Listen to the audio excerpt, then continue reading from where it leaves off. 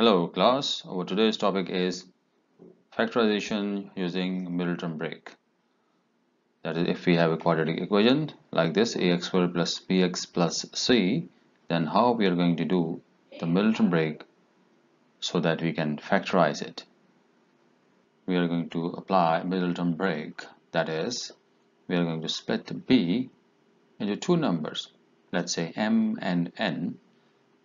Now we have to follow the two conditions, which are that these two numbers must be summed up to b and their product must be a and c, and after that we will factorize using grouping. So b is 5 and the product of ac is 6.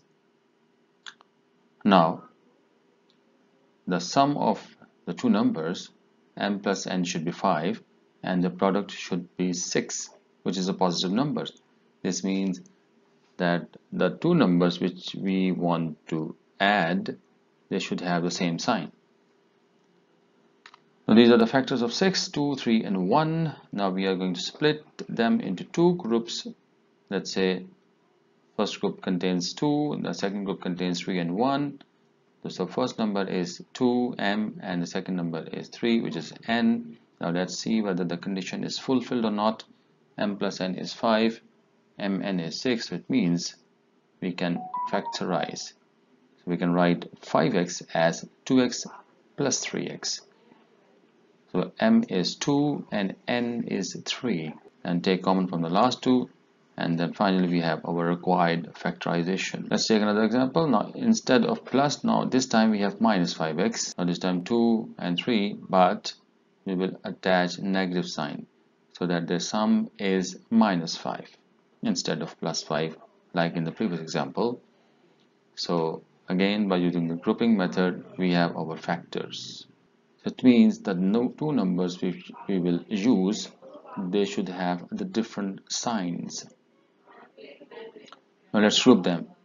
First group contains 2 and second contains 3 and 1. So m is 2, c and n is 3, and when we add them we get minus 5. We change the sign and the product is 6. So this is not the right grouping. We have to rearrange. We have to think something else.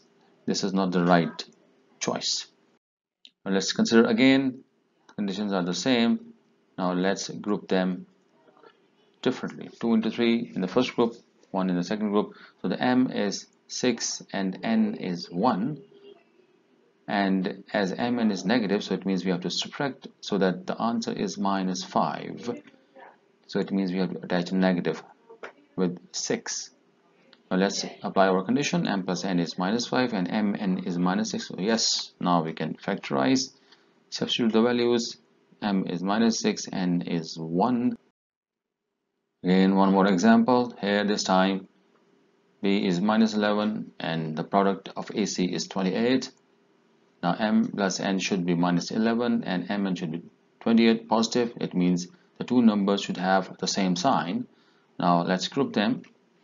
First of all, we have taken the group of the first three and the last one. So the first m is 28 and n is 1, but this is not fulfilling our condition. M plus n should be minus 11, so this is not the right choice.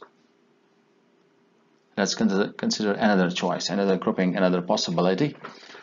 So we are going to group them 2 and 2 and 1. So the m is 2 and n is 14. When we add them we get 16 and product is obviously 28, but again this is not the right choice. Now let's group them 2 into 2 and 7 into 1. So m is 4 and n is 7. So by adding these two we get 11 and the product is 28, but we must have minus 11. So it means we will attach negative with both 4 and 7.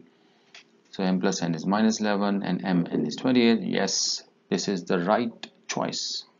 So now let's factorize with the help of this. Minus 4 minus 7. By grouping, we have our answer. Another example, using the same method, grouping, taking common, we have our answers. Thanks for watching and keep coming back to this channel.